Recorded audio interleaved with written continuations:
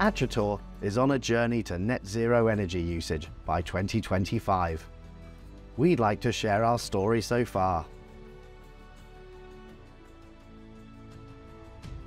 Our sustainability goals are to reduce carbon and stabilise operating costs so that we continue to provide high-quality products at competitive prices, to reduce the environmental impact of our business and improve sustainability, to reassure our customers that we are a responsible organisation. The Atritor journey to net zero energy usage so far. Solar has more than offset our electricity usage. We've installed 970 panel, 345 kilowatt solar array on the roof of our site in Coventry, England. We also have 60 kilowatt hour battery storage and air source heat pumps providing the heat for our offices.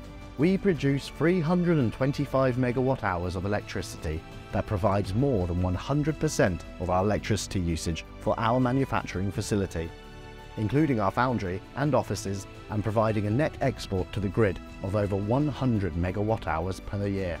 This will later be used to provide 400 megawatt hours per year of heat through heat pumps to heat our manufacturing facility.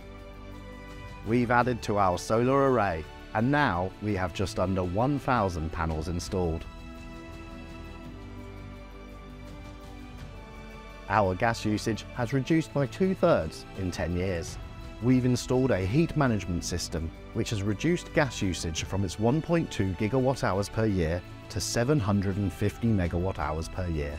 We've significantly improved building insulation to reduce our consumption further to 420 megawatt hours per year.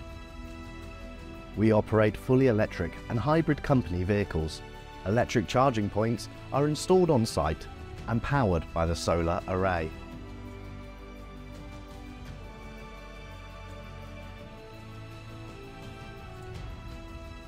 We recycle metals for making components in-house. Of the 120 tons of metal fed into the foundry, more than 90% is from recycled sources. All the iron used in our foundry comes from old railway track, where parts returned by our customers are recycled.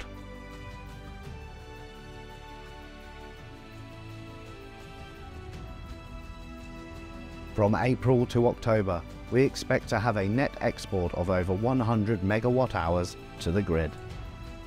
We're exporting more energy than we use to the grid. What's next? Improving insulation in the few remaining older parts of our facility. Installing heat pumps to remove gas space heaters from our manufacturing facility. Converting our changing facilities and showers to electric heat pumps. Wherever we can, we will reduce our carbon impact, and for the minority of our businesses that unavoidably generates carbon, like essential business air travel, we will buy carbon offsets. We also help our customers to lower their carbon emissions from energy. The processes we design and manufacture for our customers can be operated using waste heat, significantly reducing energy requirements. Where waste heat is not available, we include heat recovery from the process.